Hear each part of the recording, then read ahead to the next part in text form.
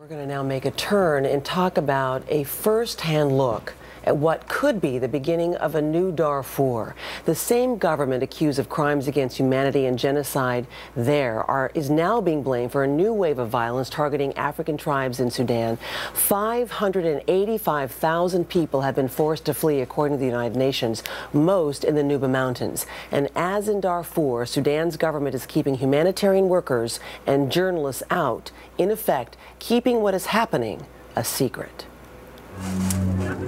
In the Nuba Mountains, just the sound of their own government's warplanes sends people running. She said to come in.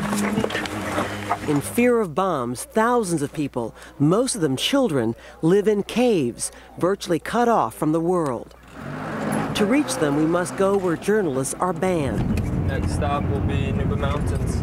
So right now we are at the undisputed part of northern Sudan. Yes. Our guide, 30-year-old American humanitarian Ryan Boyette, who has been documenting the attacks on civilians. Is it okay? My name is Ryan Boyette. I'm with Faiza Hassan. Videotaping eyewitnesses who say they saw murder, systematic rape, and evidence of ethnic cleansing. In a refugee camp, Asiya Ismail Daloka tells us they called us dogs and said we are the only people because we are Arab and you are Nuba. I don't know why they hate us. Young Shemaya, orphaned along with her 4 brothers and sisters, is still in shock. They bombed us where we were, she says. My mother covered all of us with her body and died. All of this material, A rebel leader shows us the arsenal, he says, was seized from government troops. All of it? Yes. The truck? Even truck. Including Kalashnikovs, he says belonged to the elite unit known as Abu Tierra, led by the governor of this region, Ahmed Haroun. You know that Ahmed Haroun has been accused by the International Criminal Court for crimes in Darfur. Behind an armed escort, we finally reach the Nuba Mountains. Ryan leads us up the rocks, and there we find 64-year-old Hannah Cooley, who is struggling to find food to feed 12 children separated from their families.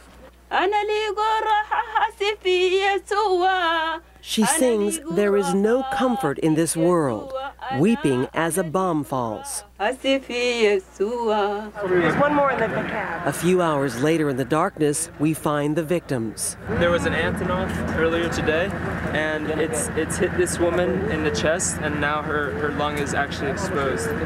She's in so much pain. 4 Nuba women hit by the shrapnel. At least one is not expected to survive the 6-hour drive to the hospital.